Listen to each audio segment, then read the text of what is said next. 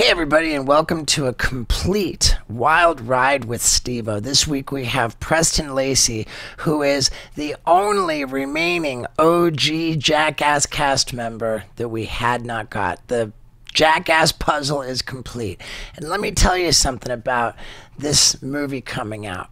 As the premiere approached, as I did all of the press for it, my girl got involved of trying to make me look doper. She's a stylist and she took charge, and all of a sudden I see how I need to be paying more attention to looking dope all the time, and why wouldn't I include my socks in that? So dude, I'm all about stance socks now. Look at these dope babies, right?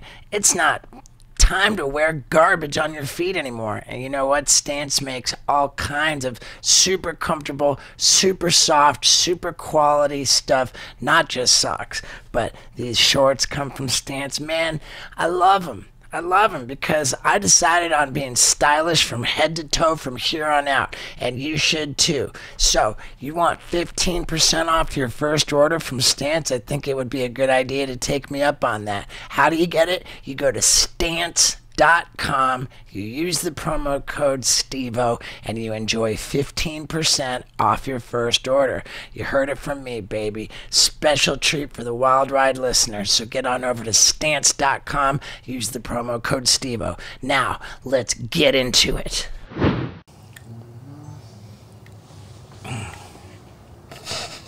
Yeah, dude. What? Taking it all in. 10 things I didn't know about Preston Lacy. You ever read those? Oh, no. The net worth ones are what's hilarious. Everybody thinks we're all rich. Not me. They say I got 2.5 million. Really? Yeah. Shit, I think mine says 3. Number 7, he likes his privacy. That is true. It's true. We're recording everywhere? Yes, sir. Ah, man. Recording everywhere. Who doesn't like their privacy? What kind of statement is that? That was number 7. You want to hear the rest later? He likes fresh air. Yeah. All right, well then there we go. Ladies and gentlemen, Preston Lacy. Yeah, dude. Completing the Jackass puzzle. The final piece, dude. You got the old 7th banana. Yeah, dude. And what's really cool is that there were so many comments from people saying, wow, now you got Knoxville, all you need is Preston. And then you've had everybody. Wow. Yeah. The bar is set pretty high, though. I mean, I'm looking forward to it. You know, I think I've been trying to get you on the podcast for a long time. According to the internet, he's quite dashing these days. Who's he? Knoxville. Yeah. Yeah, they're loving him. I'm loving him with the Silver Fox. Yeah. Do you know about the website thing? Scott fucking was looking up all the Jackass guys' websites. He types in JohnnyKnoxville.com, finds it to be available for purchase. and I bought it. Oh, yeah. Wait until you see the website I built for him. I'll make it live in like another... In all those years, he didn't think to get JohnnyKnoxville.com. That's funny. Yeah, and I mean, whoever had it, it just lapsed, or I mean, it couldn't have been available for purchase the whole time. Yeah, I have no idea. It's crazy, though. Yeah, we have no idea what window of opportunity we discovered that in. But he never owned it, right? It was never his. I don't know. Because when you brought up the website, he was like, I don't got a website. Like, yeah. He was like against it or something. But in any case, yeah, you said according to the internet, he's dashing, and that was what I thought. What am I going to build? And I thought a funny thing about his gray hair.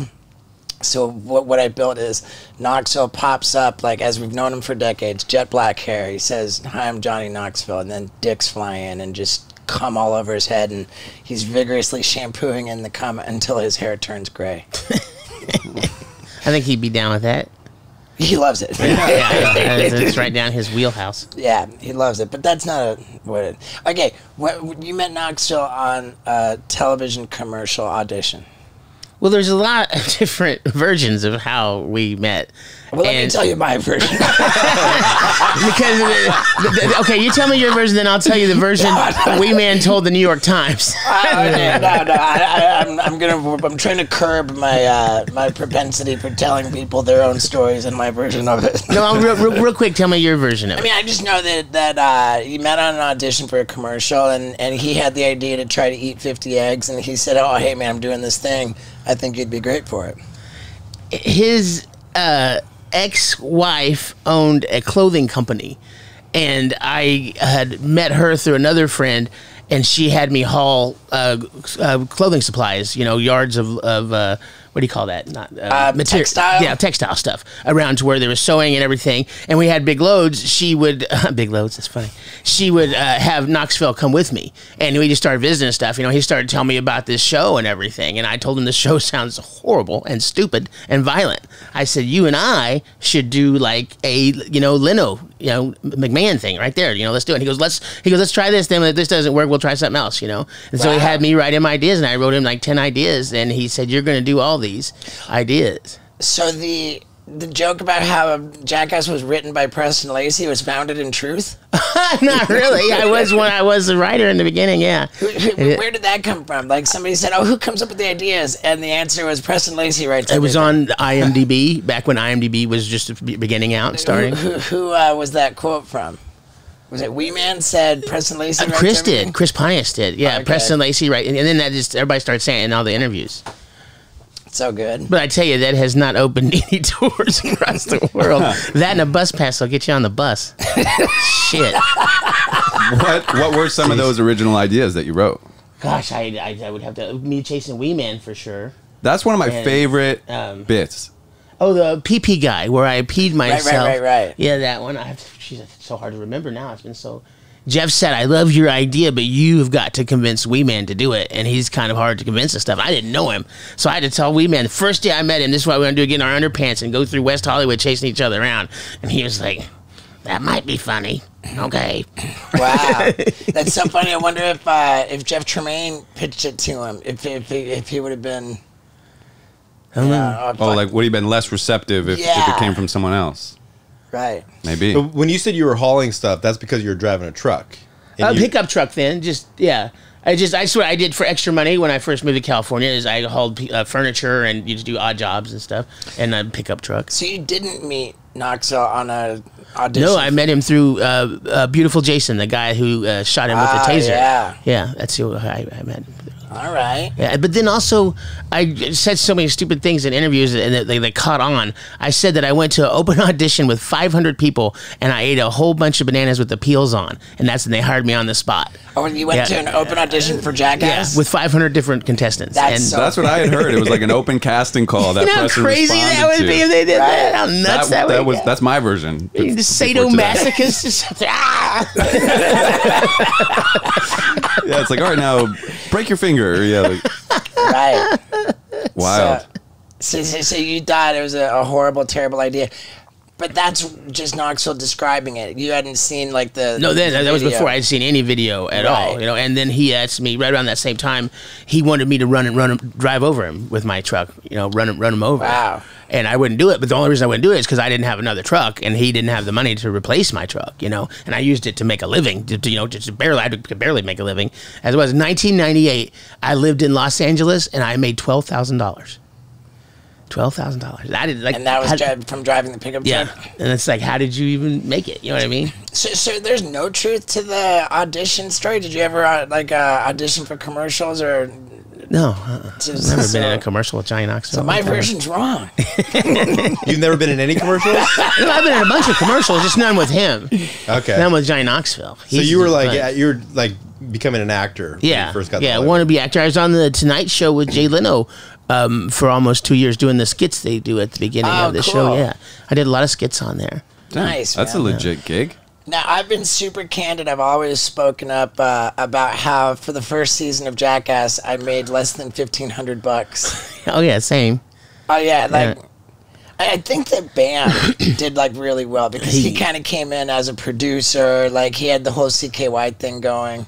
I was it was like a 250 or 300 per stunt, and we went to Florida where I met you, and I came back and I had like 15 stunts, and Trip Taylor called me in and said, we have made a change, it's now 3 stunts for $300. Oh yeah. And well, by then it was the second season. You Yeah. got paid per stunt on the second oh season. yeah, absolutely. Then you got Yeah. screwed because they We all got screwed. well, We right, got but they you know, after the second season, or sorry, after the first season aired, and I'd made the per stunt bit, but then they paid me $2,000 per episode on the second season and the third season, Did they pay you up front or just like on a weekly? like half up front. Wow. And so after taxes, half up front was $10,000. No, if I didn't go on the road with you, I wouldn't have been able to make it. You know. Man, That's the Don't Try This at Home tour? yeah. Yeah. No, and I had a job driving a limousine at that time, and I had took some people out on the town, had a great time, went great, and then all of a sudden they called and said, "Hey, we noticed that was one of the guys from Jackass on there. We thought we were going to be pranked. We'd like our money back." And my boss is like, "You are fired. You can't do this. No way." And I was like, "I would give them great service, had a good time," but they just started thinking about it, and we're like, "Wait a minute, we could get this whole thing for free," you know? Oh, damn. So I was fired from the limousine business. Hauled some porn people around though. That was pretty interesting. Oh yeah. Because I go out to the airport and pick them up, and they're just bright-eyed and bushy-tailed, and you go and they spend a week in Hollywood, usually like 5 days. Then that limousine ride back to go to Ohio or Michigan was a sad deal. They had the look. Riddled in shame. Yeah, it's the look of shame. And they also do 250, 300 per stunt.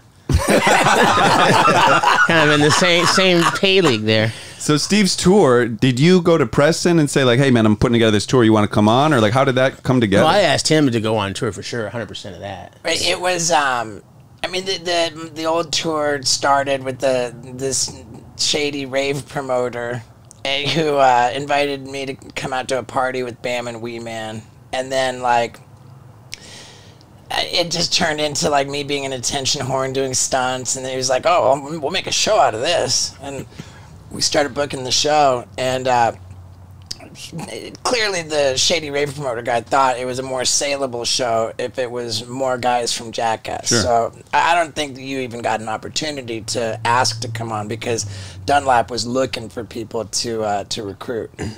And so most of those tours would be the two of you, Dunn and Wee Man? I mean, it was always me and then 2 other guys from Jackass. Okay. And dude, check this out. The story that I got, that we all got, I think, was that our old Don't Try This at Home tour was sold for a lump sum of $10,000, and I got $3,000.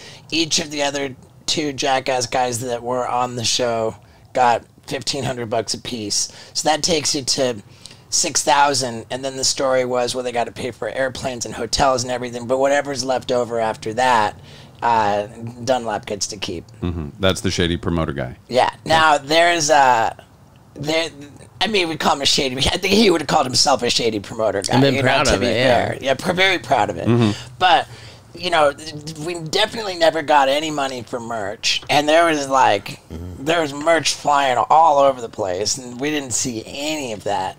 And now that I've been touring for like a lot of years, I kind of understand it a little bit better. Like you don't sell a show for a lump sum. You get a percentage of the door. And we were doing shows that had like there was definitely, I remember a show that had 3,000 people. Oh yeah, for sure. Thousands of people. You don't sell thousands of tickets for $10,000 lump sum. Right, right. So, How much were ticket prices usually at your shows? I mean, it was $20, right? Yeah. So gosh, Ohio was on the side of that hill or mountain out there. Thousands of people there. Yeah, so I'm thinking in retrospect that, you know, like I got $3,000, you know, Preston got $1,500, like whoever else got $1,500, but I'm not even mad about that because had I been making that kind of money back then, it wouldn't have been good for me, I don't think. Oh no. Dangerous. Yeah. Man. But have you heard from him at all? I ran into him at a bar or something in L.A. He was completely super nice. I had you the know. best conversation with him not long ago.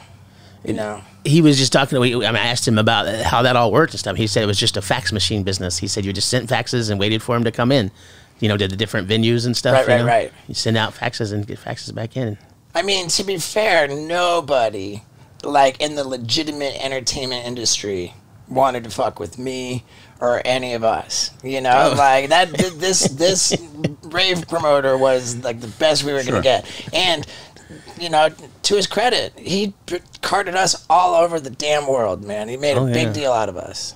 Some places you'd want to go, for sure. Yeah. Yeah, I mean, you guys went to Europe. You did all sorts of shit. Yeah. Extensive tours in Europe. Yeah. One of my favorite things was when I was in Amsterdam swallowing a condom full of weed to smuggle it into Switzerland. The old days when I didn't give a crap about my body. Man, have things changed. These days, I want to know everything that's going on with my body so I can take care of myself. And that's why I got my Whoop band. People who have been really paying attention to this podcast for a long time have certainly heard me talk about it, but now we've got the Whoop Strap 4.0 with the completely waterproof charger that just slides right on. Man, the technology is off the charts.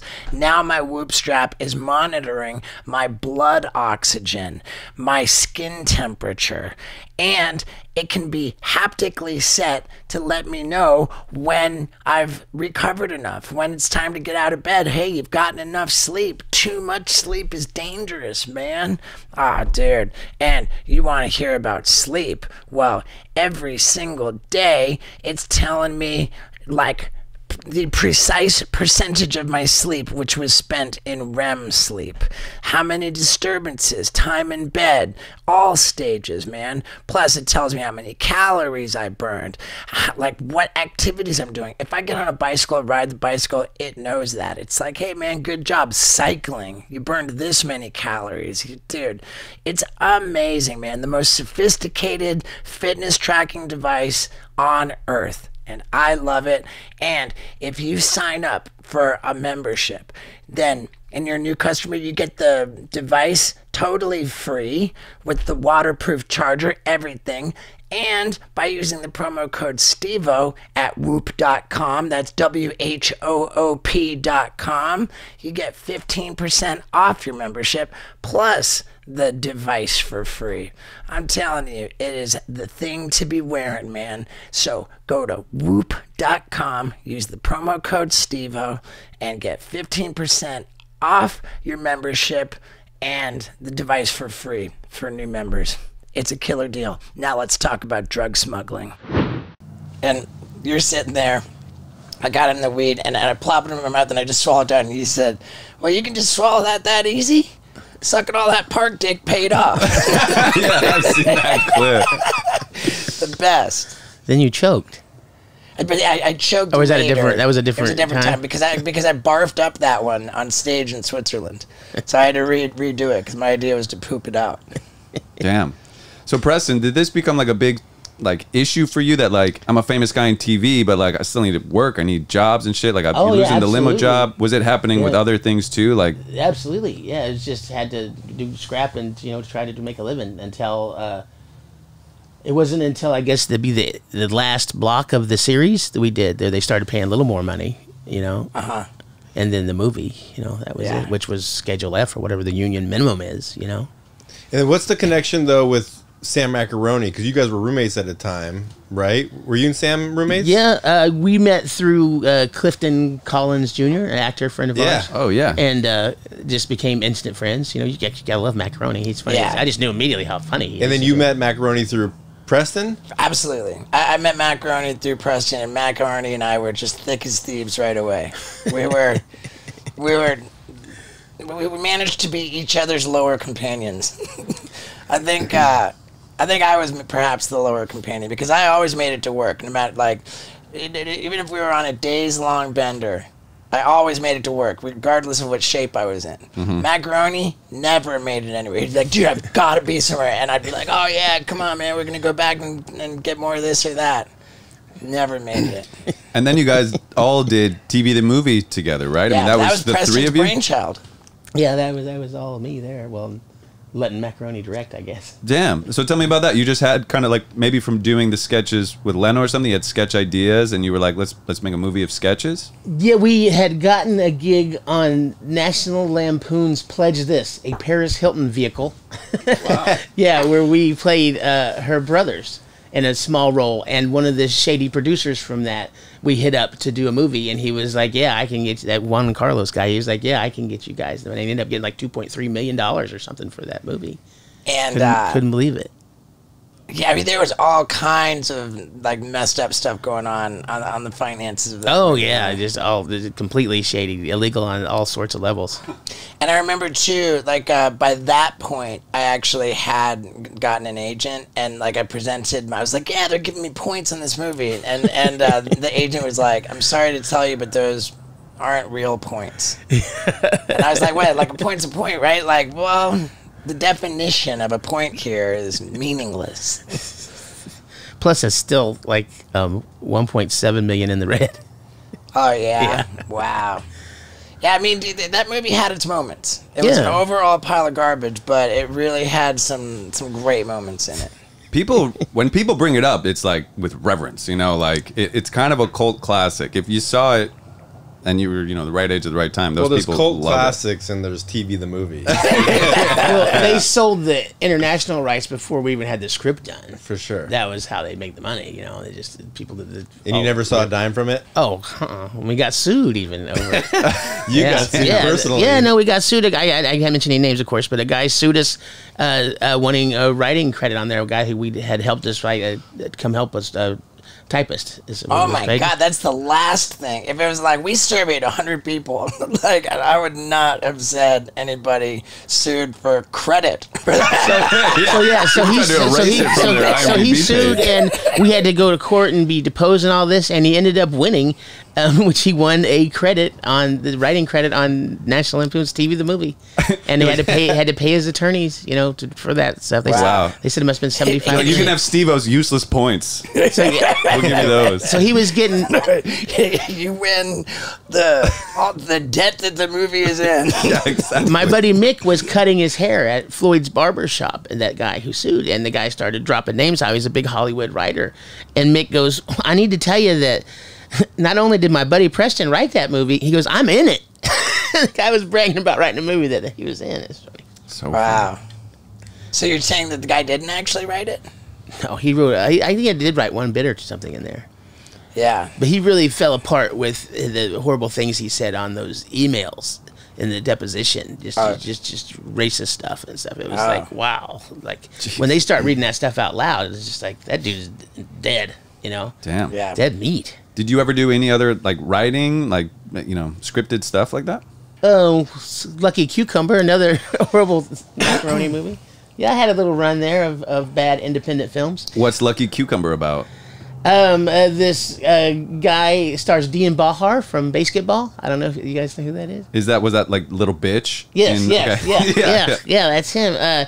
He wins the lottery and goes from poor to rich and then loses all of his money. Okay. It was just a cheap thing that we shot. That was one where another friend of that some guy Macaroni met said his dad was really wanting to invest in an independent movie, so we sent him a horrible script, and I taped $400,000 candy bars to the back page, and he said he was eating those candy bars inside. I'll give these guys that $400,000.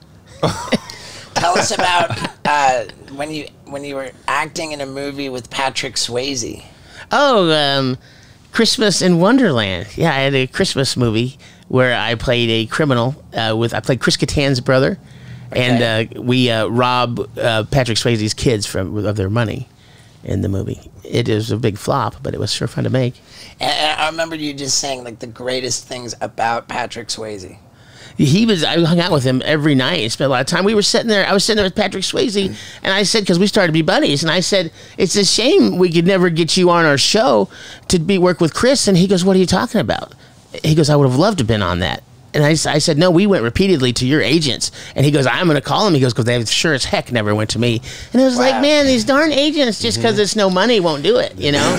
And it is just like, it could have brought him back. You know what I mean? Could have been great for his career. Brought him back? I don't know. I didn't know that he had a... They called this Christmas movie that he did his comeback because he had such a gap in his movies. Patrick Swayze? Yeah. And then he ended up doing one like horror series after that. Then he did Ghost. This is before. Ghost was a long time ago. There's a big gap in there. Your timeline is all Super nice guy though. Too. Yeah. Super nice. But how'd you get along with Chris Kattan? Real good. He was great. And Carmen Electra too. She was awesome. Carmen Electra. Yeah. She was awesome. We went and to see Sting play at a big football stadium, and they said Sting is backstage and he wants to meet you. So I walk up there. Sting wanted to meet us. So it's Carmen Electra, Chris Kattan, Patrick Swayze, and me. And Sting goes, I know you, and pointed right at me and walks up there and says, he's a big Jackass fan. Wow. I couldn't believe it. And Chris Kattan was like, I was in a skit with him on Saturday Night Live. He didn't even say anything. It comes up to your fat ass.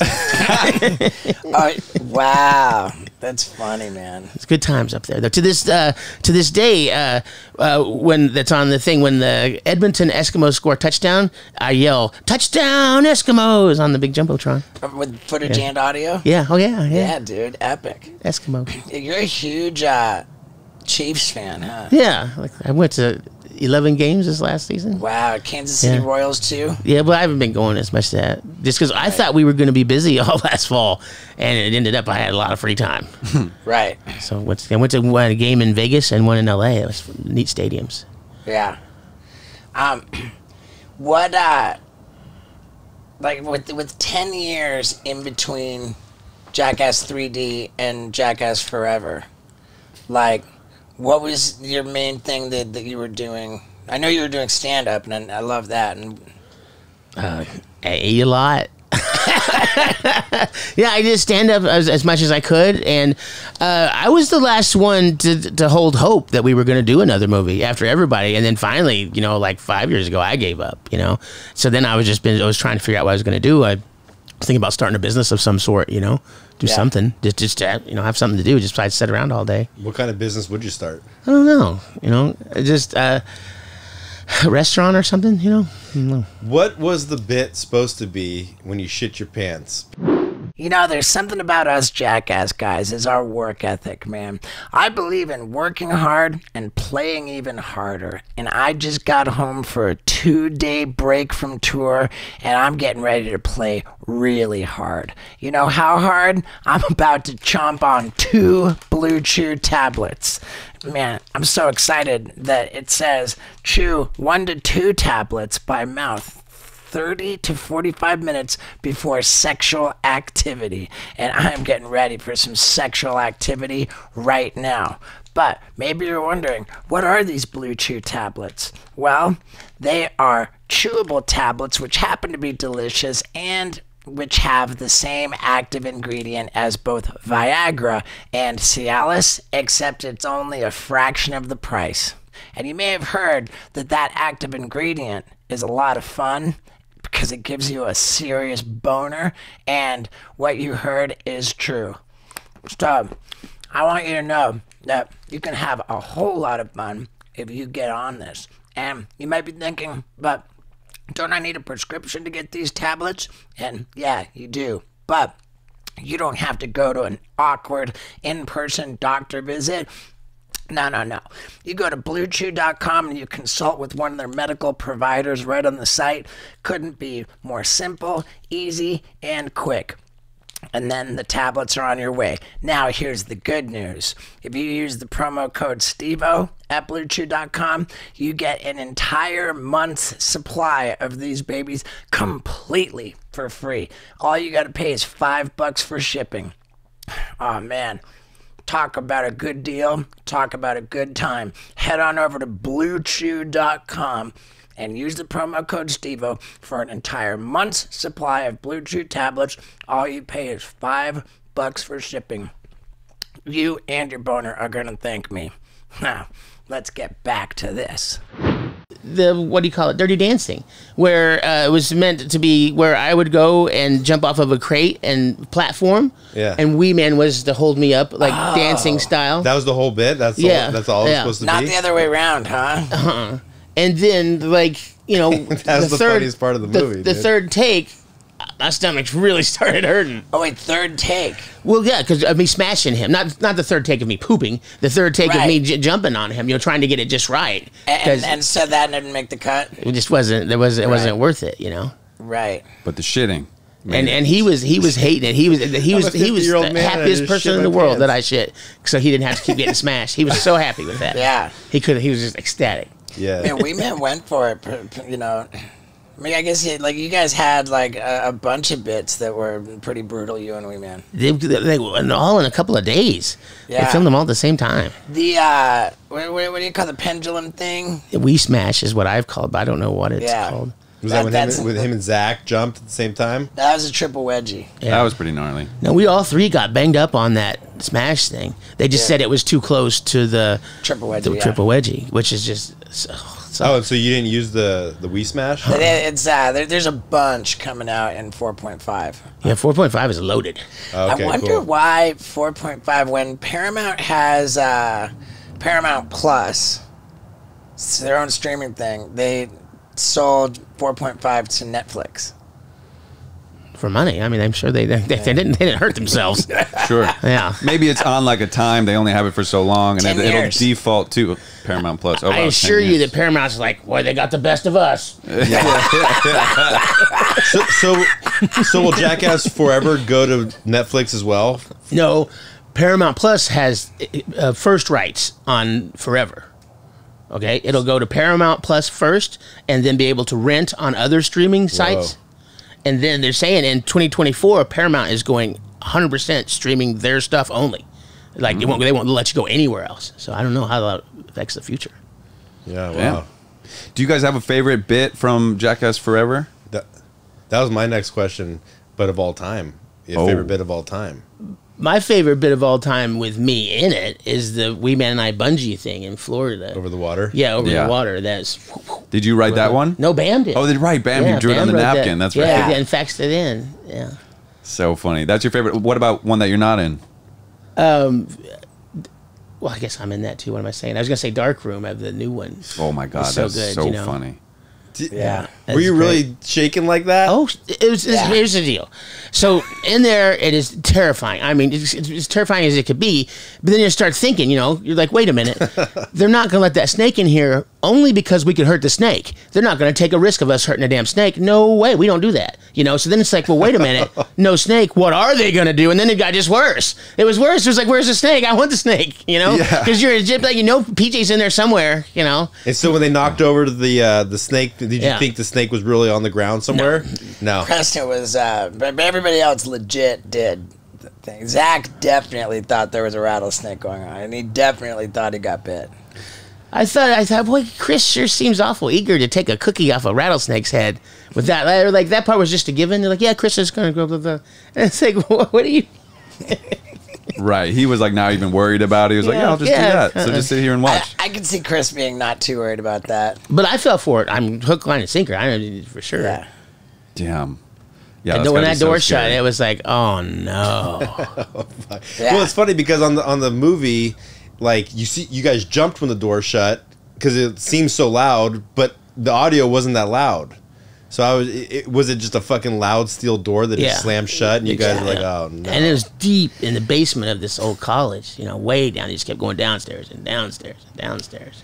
I think your gnarliest bit for me is the field goal. Where right to the face. Yeah, that was fucking heavy, dude. Yeah, that was a big one. Was that one take? 2 takes. Okay. Did he get you the first time? And it blew by my ear. And it's the only time Knoxville ever came up and put his hand on me, and he goes, it's okay. It's the only time he's ever done that. That football whizzed by my ears so fast. It's like, oh shit. And I said, man, I said, dude, you can't miss again. He goes, I will not miss. And he didn't. It was an uppercut though.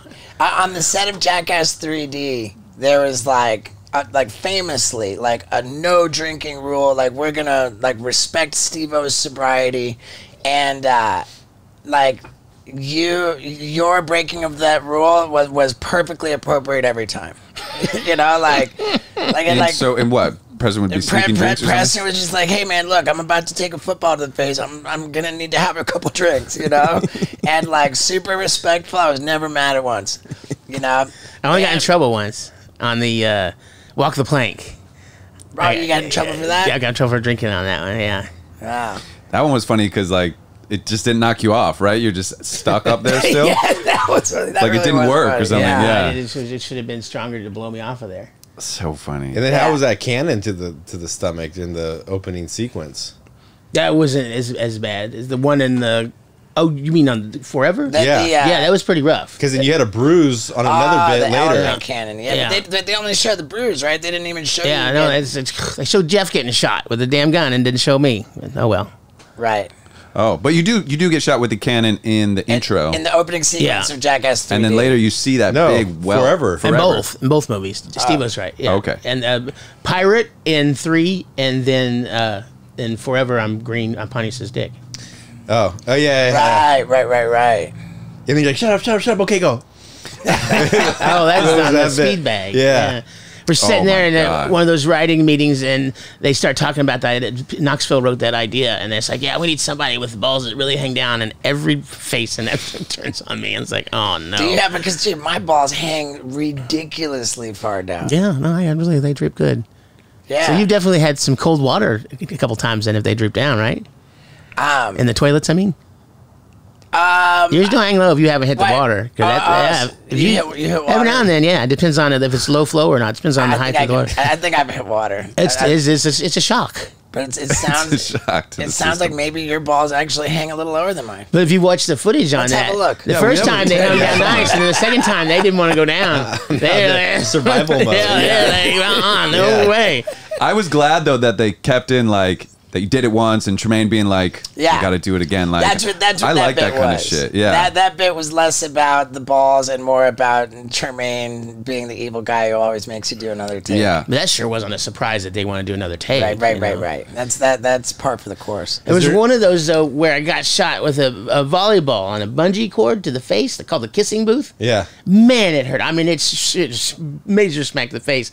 And then Jeff goes, "Come here and look." And Steve-O's hand is in front of the camera right there. And he was like, "We gotta do it." He goes, "We gotta do it again. I'm so sorry." I was like, Fuck. I didn't even know. I don't know that story. What bit was that? Is it The kissing booth. I think it was a 3.5 or something like that. Oh fuck. Yeah. It was certainly a phantom camera bit. Yeah. Did you ever have a bit you backed out of? Sadly, I have to admit that there have been times, even recently, when I backed out of eating nutritious, healthy food. And on those days, thank God for Athletic Greens, man, because just one scoop of this stuff just loads you up with 75 different vitamins, minerals, whole food sourced superfoods, probiotics, and adaptogens. I'm telling you, man, this stuff is delicious. It fills in the gaps in your diet. You can have it on a completely empty stomach first thing in the morning, and it's basically all the nutrition you need all day long. This is going to help with your gut health, with your anti-aging needs, with your mind focus, and with just the diet that you're not necessarily getting right every day. Athletic Greens, baby. It's where it's at. And you know I got a killer deal for you. You go to athleticgreens.com/Stevo, and they're going to give you 5 free travel packs with your daily dose in each pack, plus an entire year's supply of immunity-boosting vitamin D. Yeah, baby. Don't turn down this deal, and don't turn your back on your health. Go to athleticgreens.com/Stevo and enjoy a whole year's supply of vitamin D for free, 5 travel packs, and man, it's delicious. So let's get back to this. Oh, tons of bits. Really? Back there. Anyone you regret? The one I regret? No. Hell no. The one where there was Mentos and soda pop and Diet Coke, Yeah. where they were thrown around in that room. Oh, yeah. I wanted. There's something about that just got me. I figured I was going to slip on that stuff. It looked slippery and like a knee breaker. And I told Jeff I didn't want to do it. I was scared to do that bit for some reason. You know what I'm talking about, right? When they all just went in a room and just started throwing them on the ground. Yeah. You just didn't want to do that bit. And it ended up not even being that gnarly of a bit. It wasn't that gnarly. Everybody was afraid of that one. Yeah, I just didn't want anything to do with that bit. When did they figure out that you were afraid of heights? On the porta King party, Kong. yeah, King Kong bit. I wrote that King Kong bit for Chris because he'd played King Kong a couple times. And we get there and they're like, all right, paint Preston up. He's get him up there. I was like, what? Chris? Was that like a secret you kind of kept? Like you don't want them to know Yeah, how you don't scared tell of them heights you stuff are? like that. Yeah. You tell them that you'd like it. You know? Right. Yeah. right. Yeah. Yeah, dude. Like when The first thing you do is go up when it's the first day. I walked right up and started petting snakes. Boom. I made sure of that. I mean, dude, brilliant. I had this thing where for Jackass Forever, I was like, Ryan Dunn put the toy car up his butt because I backed out of it. Mm-hmm. And now I think it's like symbolic and out of like respect of like Dunn's memory since he can't do it, he's not here. I want to put something massive up my butt for Ryan, and so I come to Jeff Tremaine, I'm like, dude, I want to really put something spectacular at my butt. No chance. Because I wanted to do it. You were too eager, yeah. Yeah, too eager. Jeff Tremaine's only interested in forbidden buttholes. Yeah. So he likes the chase. Like if you come off too desperate, it's not Right. fun for him. Like with the hog with the apple up your ass. Well, I wrote that. Yeah. I wrote that for a horse, though. When I wrote it, they replaced the horse with a pig. Wow. Yeah. I like So when's the last time you performed stand-up? But years before COVID. Okay. Yeah. So at least 2 years, almost 3. And you're going to perform tonight? A few minutes. Yeah. Exciting. I don't know. You do get rusty. You absolutely. You get your flow. Now, Scott told me something earlier today that we were talking about bus drivers, and you were like, "Oh shit, I'll drive the bus." Is that like? Well, I mean, we should try that for a leg or something. I mean, dude, I would love that. I would love that like so much. And you drove the truck that I was duct taped to in the Gnarly. for the opening sequence of Gnarly, and for the opening sequence of the Bucket List special, I'm gonna do another thing, and I was thinking for you to drive the bus for that. I drove us home from the parachute thing too. How about that, man? Oh, you drove the RV home And it from never went skyjacking. above 65. It was like the best driving I've ever seen. Yeah, I remember. Yeah, we came back. We were like editing on a big desktop Yeah. computer in the RV. Oh, wow. No, that would be fun. That would be fun. Let's do that for a while. Do you Yeah, I think you love could it. drive something like this? Is it just like I used to drive 18-wheelers. 18-wheelers? Yeah, this is nothing. How long at a time would you drive the 18-wheelers? You mean like by the days or by the hour? Like Oh, you're only allowed to drive 10 hours. 10 at a hours? time. Yeah. Professional. yeah. That was test number 1. You passed. Yeah, and I remember when we were driving to the Colorado Springs in there, and you were mentioning something to me about like, oh, this is a certain percentage angle, Scott. You can keep going a little bit faster. I was like, oh shit, this is next level. You know about some stuff. That's just riding those darn trucks. Yeah. It's a lot different though now. When I drove trucks though, there was no satellite radio, there was no GPS, there was no cell phones. There's Thomas guys. And yeah, I had a big Rand McNally map. It's so different now. Big Well- fistful of quarters. One thing's the same is CBs are still super Yeah. valuable, huh? Oh, that's a big thing. What was your CB name? I did come up with tons of different. I use Pony Express a lot, which is the name of a whiskey from back in the 70s that my grandpa drank. Yeah. Yeah, like a real like cheap whiskey. And it's just like Pony Express to Yeah, this is the Pony Express, which is based on the mail route from St. Joseph, Missouri to the west, to San Francisco. Yeah. Back in the 1830s. And how long did you do big rigs for? I think I drove between 350,000 and 400,000 miles. Shit. Yeah, a lot of driving, a lot of runs from California to Canada. Running dope. Grapes. Grapes. Grapes? Oh, Yeah. dude, that reminds me of the time you were on TMZ for getting busted with weed Here in Oklahoma. here in Oklahoma. Yeah. So I had a rental cabin at the lake here in Oklahoma, and I went down there and made a glass of chocolate milk, and I smoked a joint, and I laid down and go to bed. And I didn't think anything about it. I'd done it before 100 times. And boom, boom, boom, someone knocking on the door. Boom, boom, boom. And I thought it was just one of the neighbors wanting to go fishing or something. And I said, leave me alone. I'm sleeping. It was like boom, boom, boom. I'm like, well, shit, someone's, very serious about this. So I go up there and open the door, and it's a cop. And he's just screaming, where's your wife? Where's your wife? And I'm like, I don't know what you're talking about. I'm not married. I don't have a wife. He goes, where's your woman? You need to tell me right now. And I'm like, I don't have a woman at all. I don't know. What do you mean? He goes, can I look? And I said, heck yeah, come in here. I don't know what you're looking for. So he goes in there and he looks through this little bitty cabin, it's like the size of this. And he's like, all right, here's the deal. She's not here. You look stoned. It smells like weed in here. Where's your weed? And I go, here you go, sir. Hand him this little bag of weed. And he was like, okay, you need to put your hands behind your back. We would take you into the county jail. And it turned out that a guy had been robbing Dollar General stores, and he beat up his wife, and she called the cops on him and told them that they were in the wrong cabin. She listed the wrong cabin. They went to my cabin by accident. Fuck. And they came down there and arrested me for weed. And I go down there to the jail, and you'd have thought Elvis Presley walked in that jail. I was getting standing applause and everything.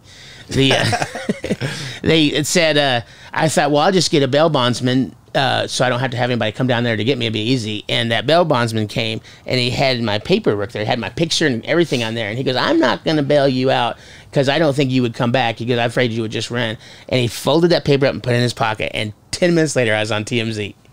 10 minutes is what that took from that guy, that bail bondsman. Like, no shit. Thank you. Which who knows what that pays for me. I'm, C celebrity. Probably $50. That's something, though. I'm trying to follow that. So he said he thought you were a flight risk. Yeah. Because most people who did this got busted for a bag of weed in Oklahoma wouldn't come back. Because he knew he can report it to TMZ and make more money. But why not double dip? Why not get the money from bailing him out and sell the story? You didn't have to. You didn't have to even mess with bailing him out or me being mad at him for selling the story to TMZ.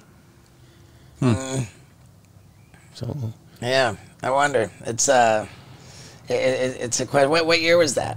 2010. Oh, 2010. Yeah. So what'd you do when you got out? You went back to the cabin and finished the chocolate milk? No, I had. So then I called my cousin to come bail me out. I'm on the speakerphone and called my cousin Marshall, and he was like, will they inspect my truck when I pull in there? I'm like, you're on a speakerphone, Marshall, speakerphone.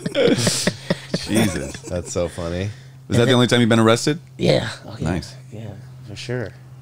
Like I said, I didn't think I was going to get arrested then. I figured he would just maybe confiscate the weed and tell me to have a good day, Mm-hmm. Dude, there's another quote, and tell me if you don't even want to remember this, but what was the quote? If you want to get to heaven, you got to go through hell. I didn't write that. Well, right, but it was like it was some chick, and she was like wanting to hook up with one of the guys. Oh, that's in my stand-up. Yeah. Oh, okay. Yeah. A chick came, a Jackass girl came to the hotel room I was in Mexico and pounded on the door, and I opened up, and she had on a Jackass shirt, Jackass socks, shoelaces, hat, everything. And she's talking 90 miles an hour, and she's like, where's Johnny at? Where's Johnny? I'm here to see Johnny. Where is Johnny Knoxville? And I'm like, he's not here. What are you talking about? She goes, I know he's here. I know he's your roommate, and I will need to see him right now. And she starts trying to fight her way in. So I'm catching myself, physically, keeping this chick out of my room. And I'm like, well, what am I doing? So I let her on in. We chatted for a minute, She worked her way down the proverbial Jackass ladder. Finally got down to me. We'll just say old Johnny Knoxville never came, but I sure as heck did. Yeah, wow. That's epic, dude. I'm so glad I asked that. And dude, there was a time when you and I were in Mexico as well. And I feel like I remember coming into a bathroom or something. You were getting busy on the floor, a dirty floor of a Mexican bathroom. Oh yeah, I got evicted from a Mexican men's room toilet with a chick in there having sex on the toilet. Nice. During spring break? Yeah. Yeah, see, dude, that was on the tour? Yeah, the tour did pay better than just $1,500 a show. Yeah, it was perks. There was so many thousands of chicks down there. Dunn and I would try to find chicks that looked like our buddies' girlfriends. So we could go get pictures with them, and send back and stuff. And it was doable because there were just tens of thousands of women, What do you mean? Go get pictures with? We'll try to hook up with them, you know, with the guy that find a chick that looks just like one of your buddy's girls, you know, and then do the hook up with them, so it looks like you're hooking up with your buddy. Right. Wow. I love how like our podcasts have this like tendency to just get gnarlier and gnarlier. Yeah, we just keep pushing that line a little bit. By the end of the Tremaine podcast, it just got gnarly, man. It got. And what's crazy is it did nothing incriminated Tremaine. Yeah. Incriminated. All right. Dude, so you ever kill anybody? What? I mean, dude, we've traveled the world over, man, which is so cool. Like, yeah, a lot of places, but not like you guys. And those Wild Boys went to some random places. Jeez. Yeah, Wild Boys was something else. You and I remember, like before, like nitrous was really creepy and scary with me. Like, I remember like being parked outside of Ralph's and stuff. Oh yeah, you remember that? I didn't think you'd ever remember that. Yeah. I'd known Steve-O, like, one shoot in Florida for like, 4 days. And then he came to California. And like, as soon as he got there, we were hanging out. And we were on the top of the parking lot behind Ralph's doing whippets in his kind of that maroon car of his. Yeah. And he did him until he freaking blacked out completely. And I was like, man, this guy's pretty wild. Yeah, that was my goal every time, was to huff nitrous until I passed out, or fished out is the word. When was the first time you did nitrous? First time I did nitrous would have been... Like a dead show or something? No, I was at my buddy Billow's apartment in like 93. And were you like nervous about doing it? And then you did it and you were like, oh my God, I love this. Not even, dude. I'm fucking... Yeah, I was stoked on it. I wonder what other fun, juicy stuff. Like, while we have you, dude, like what... I mean, any stories stand out with you, like with the old apartment or with Steve's old skate park apartment? I went over there one time to Steve-O's house because he'd get on those benders. I'd always had weed because I had to make 16 grand and I made $300.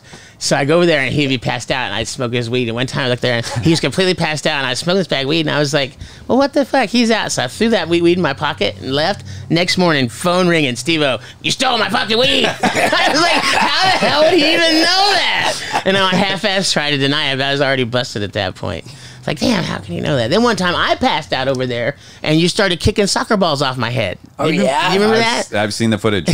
Oh, yeah? Yeah, it's you and Macaroni. You're like writing TV to movie. And Preston's asleep and you guys are just like, boom. Wow. I think you do it to Mac first and then you both do it to Preston or something like that. Is the footage great?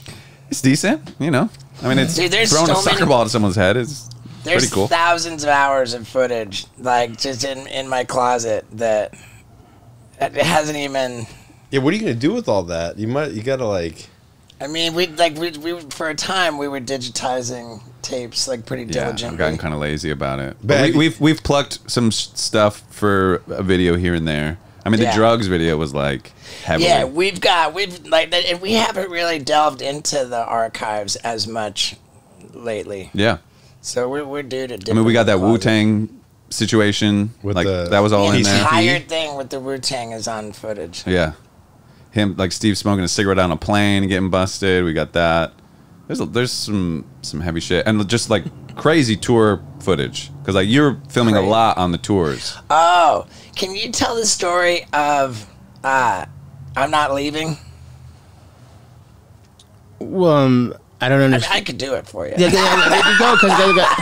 Go. Go from Miami? Well, no, just I'm Not Leaving in general. Like with Jackass, at a bar at the end of the night? Yeah. Well, every Jackass was always the last, like in the first season, it was like, we didn't know what we were doing, and then when the TV show ended, like Knoxville had quit. We're like, so it's over. And at the rap party for the Jackass TV show, I'm on ecstasy, running around like making out with dudes and everything, and we got that footage too. Yeah, and then when the rap party ended, this started a tradition, because Jackass was over. There's never going to be any more, and this is our rap party. This is the last Jackass event ever. And so, like, we don't want to let go to it. We don't want to let go. We want to, like, hang on to it. And so the way that, like, kind of manifested was that at the closing time of the rap party, you know, all right, finish them up. You got to get out of here. And it's just, I'm not leaving, dude. We're not leaving because we want to hang on to it. You know, we don't want to. And so the rule was you're not allowed to throw punches. You know, you can't, like, assault anybody, but you're also not allowed to walk out on your own 2 feet. So we're, like, laying down, we're locking arms, we're, like, holding on to furniture, we're, like just fighting and fighting to not leave because we're, like, you know, symbolically trying to hang on to Jackass because it's over. And that happened at every rap party for every project that we ever did. And it was this, like, cool tradition. It was, like, so meaningful. And there's that was it. It was a game of I'm Not Leaving, that legendary picture of you. Yeah, in Florida, in Miami. We went to a club down there in Miami, $25 cover charge to get in, and they made us wait, and then we get in there, and we're the only people in there. and then a man in a dress walks by, and JP grabs her ass. And she turns around and shoves me. So I shoved her back pretty good. And then it's like the fight started at that point. So then I look up and there's bouncers grab me. And I noticed that Whitey was there with a camera. So I was like, well, this is a golden opportunity. I'm on camera. So I just started going nuts. Just was, psychopath. And they dragged me outside. I don't know if... it doesn't even appear that you're aware there's a camera in there. You know, I don't... You're like seeing red, right? It's Is it like your shirt's being ripped and stuff? I've seen it. But we have footage of I'm Not Leaving coming out of some club. Oh, yeah? Like, you guys are... Someone's filming outside the club, like... And you guys... You're getting thrown out, and then, like... Just, like someone get thrown out, especially, like, Dunn, he'd get thrown out, and then you just turn around, like...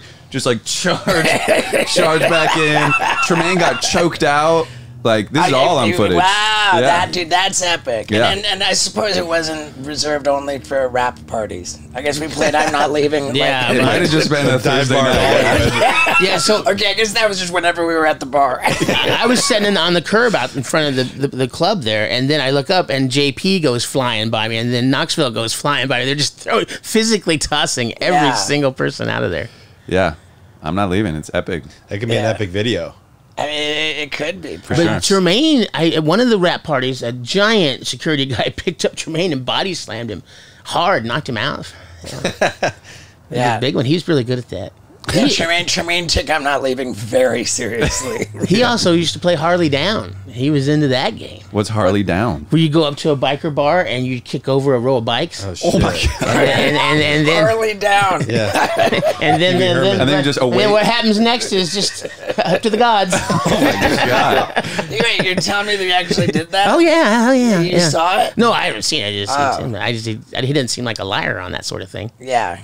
Yeah, I don't think people know that Tremaine's kind of gnarly like that because he has the reputation of like being like evil and like making you guys do all this shit. Yeah, more of a sadist than a masochist type thing. Yeah, but he'll go in there a little bit. Yeah. I have a question, Preston. I asked this to Knoxville, but I'm curious how it applies to you. Like, when you show up on Jackass, people you grew up with and your family and friends, were they like, what the fuck is Preston doing? Or were they like, this makes sense? Like, Preston's always been this kind of a like reckless guy. Not reckless, just I was always in speech and debate and theater. So, you know, I right, so you being on a TV show, but you being on a TV show like doing stunts and getting any shot. Any type of stunt was a shock for sure. Yeah, okay. I'm not a stunt guy by any means. Yeah. Still not. Shit. Was that like when you signed up for Jackass, was it like I'm probably just gonna be eating raw eggs and shit, or did you realize that you're gonna like take some hits? I knew there was gonna be some stunts, but I didn't think I thought the series might last for a season, you know, on MTV, because MTV, you know. And I thought hopefully I could get a candy bar commercial out of it or something, you know, get enough recognition to you know, to get some commercials. You know, I never thought that the show would take off. What was the stunt that you're like, wait, what? Like I have to do that? You know, like oh shit, they're like, did they kind of slowly like human introduce you to shit? Yeah. Yeah, where I slammed in the stuff as a right. And then were you in on the magnet thing? No, that was Dave. That was okay. What's the magnet thing? It was like at the junkyard. They've got a magnet that'll like pick up a whole car, kind of thing. They had him in a metal suit, like the Tin Man, and they pick him up like. And it wasn't really that like crazy. But it's cartoony. Like those are the bits Yeah. I really like you chasing Wee Man around.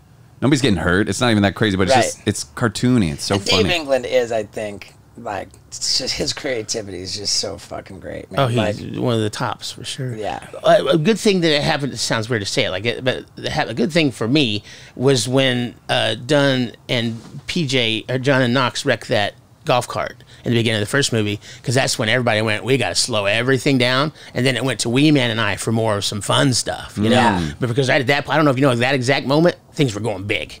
Like it was just getting bigger and bigger and bigger. That golf cart thing Yeah. was referred to as the incident. Yeah. Right? Like it was like that was like, whoa. That's when it was like all of a sudden. Oh, who got knocked out? Was Knoxville knocked out? Yeah. Yeah. So Knoxville was knocked un Knoxville's been knocked unconscious a lot. Yeah, but it's really intense. I remember they're like, nobody touch him, and they're like running Yeah. over. So up until that point, you guys were just getting lucky over and over, and it was like nothing bad can happen. And then that was kind of like Well, we still the bummer. feel like that. Yeah, sure, Right. sure, You can't go into it thinking that, you know, you ain't gonna make it.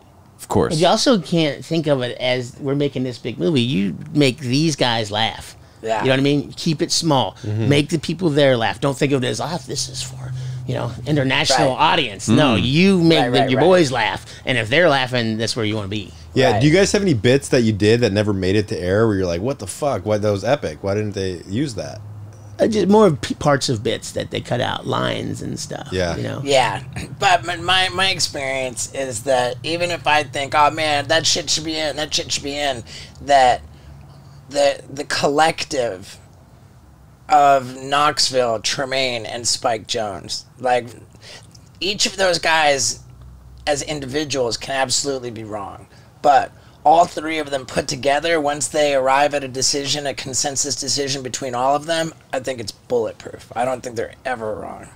Well, that opener on Forever is just, Oh one my of, God. that's one of the funniest things I've ever seen on film, ever. You know, I saw I agree. I saw an completely early agree. cut, and it still had all like blue screens in it, and like, you know, I had this vision or this idea that it was going to be all cleaned up, and then when I actually saw it with like the sticks that were controlling the arms, like it kind of, I was like, why are those sticks in there? You Oh, know? I liked it. I like the sticks. I like when they pull out and they show like it's just Chris's dick for the first time. Like Right. the See, way that whole thing was we put together. fought hard on that. We fought really hard on that. We were with Tremaine that like we've got all this invested in there, you know, like the intense music, like you've created this like intensity, and then to just snap out of it, to peel back the curtain to show Chris standing there, like you built all this up and you just destroy it, you dash it, you make it all go away, and now you've ruined everything that you built up. So funny. I loved it. And Spike was no, we got to reveal it. We got to let him in on it. And Tremaine fought. We were with Tremaine. We were fighting for it. Tremaine was on your side. We were on Tremaine's side, Gotcha. saying don't break that energy that's been built up. And you know, to their credit, it's not like one person's more important than the other. They just take the questions like that to test audiences. And by testing audiences over and over and over, they had undeniable proof that Spike was right. Epic. Yeah, he was totally right. Yeah, he's not always right, you know, but he's pretty much always We right. asked, Only pretty much all the time. we asked for the Dum Dum Game 2 was when we fought for. I was surprised to see the final cut of the movie that the Dum Dum Game was like up front, up top. Yeah, it went from not on there to being one of the top bits. Right. And we also fought for Zach's The trivia game. Yeah. hang glider Yeah, too, yeah. which is just a no-brainer. That wasn't now that wasn't going to be in the cut at all. Zach with this kite jumping onto the cactus, and we fought for it, and the next thing you know, it's like a movie poster. Yeah, Yeah. But do you guys want a bit in the front of the movie or at the end of the movie or in the middle, or does it matter? I mean, we're happy with where they're like the pacing of like how it goes. Like they always get that right. So Yeah, because the Silence of the Lambs bit was like number 2, and that was like the heaviest one. that's the hardest I think I've ever laughed watching some Jackass shit. I agree. Dave and Aaron. Golly, Dave and Aaron. Yeah. Oh, that's Fucking convenient. Yeah. Yeah. Fighting. Behind you the door? And Aaron's hiding out. And he's like, Aaron, you got to answer me. Zach was killing me during that because he's like, I don't know. He just had belief, like I can get out of this, you know. Like I know what to do, you know. And then he just hits his head and he hits the fucking mouse traps. Like he explored everything more than anybody, like all his options. Yeah. Oh my god, dude. Yeah. It's such a special thing, man. It fucking Jackass was lightning in a bottle, man. You know, I really don't believe that anything like that had ever happened before, and I don't think anything like that could ever happen again, kind of. We were in that dark room, and I went from defensive to offensive. I got tired of it, so I started looking around for weapons and stuff. You found a mop? I had a mop that I used, and I had an Afghan that I used for a while. But as I was in there, I was like, why the heck is Chris naked? I was like, there's a naked Pontius in this dark room with all this horrible shit going on. It's like, what the heck? How long were you in there for? Probably 3 minutes, 7 minutes. It was all just didn't know what was happening or going on. So funny. Yeah, dude. Yeah. Well, fuck, man. I love you, man. I love you like crazy. Thank you for having me in your house. Yeah, dude, it's pretty rad. And I gotta say, I feel really weird about the idea of going on tour and you're the driver, but at the same time, I can see how it makes all kinds of sense. It's kind of funny. I think it's epic, you know. And we could have you, like, you know, like opening the show. So, you know, it's like my opener is fucking Preston, and he's also driving. Mm-hmm. I don't like, you know, like we aspire to be shooting content all the time. That's what I'm saying. Yeah. Yeah, but Today was fucking epic, dude. The Oh my stunt God. with the kid. Yeah. We gotta hurry up and get that out. Shout out to Peter. No, a guy, one of my friends owns it. You and your friends? Yeah. Owns Yeah. what? PrestonLacy.com. Oh. Oh my God. And I dude. just have never had the gumption to try to, you know, to do anything with it. Yeah. Well, if you become the driver, you're gonna have a fuckload of content. Oh yeah, I need put to up get there. some merch going again for sure. Yeah. For sure, man. This is selling merch at shows, like, it is the way to be. And Is it, you still saving up money to open an animal sanctuary? yeah, fuck yeah. But we want to do it in Canada, so we can't, like, we've not been able to cross the border. Looking at properties like crazy, like British Columbia. So yeah, we want everyone to follow your Instagram. Is it still the real Preston Yeah, Lacy? yeah. The school teacher in Kentucky is Preston Lacy. So it's real Preston Lacy. Yeah, at Instagram. And then it's just at Preston Lacy on Twitter. At Preston Lacy on Twitter. Yeah, that school teacher in Kentucky told me, Preston Lacy, he said, my life was great until you came along. He goes, now they call me Mr. Jackass. Oh, that's amazing. I like it. So does he say that like tongue in cheek? Yeah, or- yeah. Okay. No, he's super nice guy, super happy. It's just a name, he don't care. Right. Well, then give us your fucking handle, you asshole. Yeah, you're not in the entertainment industry. There was a guy who had Stevo.com. No, I mean, there was. And then there was a guy who had @Stevo on Instagram. Well, there was a... You were officially Steve-O, I right? used to be officially Stevo, and then this guy, like, I met him and he was cool, and he just gave it to me. During the series, there was a guy from San Diego named Jackass who sued the MTV and yeah. Viacom and everybody, saying that they stole his name. His last name That is guy Ass. did- Yeah. That got It's- dismissed like a motherfucker, though. right out the door. Yeah. All right. Well, everybody follow fucking Preston on social media. Yeah, and come to a bucket list tour because they might see Preston And- fucking at the show. And go see the #3 movie in the United States. That was number 2. Oh, there you go. We made number 2 last week. I was adjusting for when this comes out next week. You think we'll be kicked down to No. 3? Yeah, no way. We'll probably 4 or 5 at that point. There's new stuff coming out so much. But no, we did good. We did great. Yeah. Unbelievable how good I we mean, did. the narrative is even like way better than we did. Yeah. So yeah, we'll take it. Yeah, no, people weren't wanting to go to those theaters, you know, at Yeah. all. All right, thank you guys. Thank Yeah, you so man. much. Yeah, Thank dude. You. I Love hope- you, dude. Hope I didn't let you down. Not at all, man. It's great. Not in the least. Yeah, dudes, man. Couple things. It looks like Preston Lacy actually is gonna be our bus driver. We gotta figure this one out. Wow, that would be insane. And I know some of you guys have been leaving comments like, "Oh, dude, where are all the Alba ads?" Because I had COVID and couldn't go to the movie premiere, and because of all the stuff going on at the movie, we missed 2 weeks, and we were committed to sponsors to running. So we had to pack in all these extra ads. But now we're caught up, so it's back to business as usual. And as always, thank you guys for sticking around to the very end. It's pretty crazy, man. Like, I've been uploading to my main YouTube channel every single week, podcast every single week, grueling tour schedule. It's a pretty blistering pace that I'm keeping, man, and I'm super stoked. Yeah, man. Work, work, work. Now, time to go bone, bone, bone. So take care, everybody.